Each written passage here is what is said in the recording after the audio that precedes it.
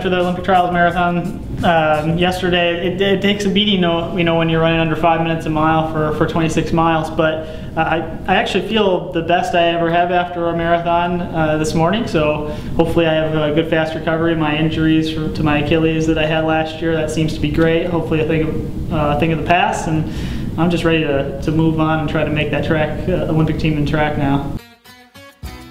In June is the Olympic track and field trials for track, so I'm going to really try to focus on the 10K, maybe get the American record back in the 5K. So it's going to be a lot of speed work from now on out, but I got a really good base, and so you know, that base fitness from this marathon training, lots of long miles, so that'll pay dividends when I really get back to the track.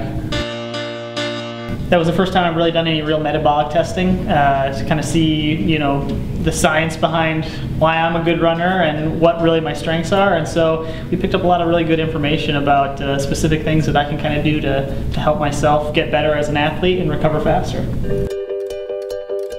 You know, the body, it works, you know, in cycles and stuff, but you know, you have to you know, be as healthy as possible, and you know, being fit and losing weight, that's the goal for a lot of people, and there is a time and a place for that in training and doing it smartly. But right before the race and during the race, it's really not the time to try to focus on the goals of trying to lose weight, because your performance will definitely decrease. So you really want to do that in the training leading up to it, and try to make sure that you do toe the line with as much energy as possible, so you can get right back out afterwards and get right back on those weight loss goals as well.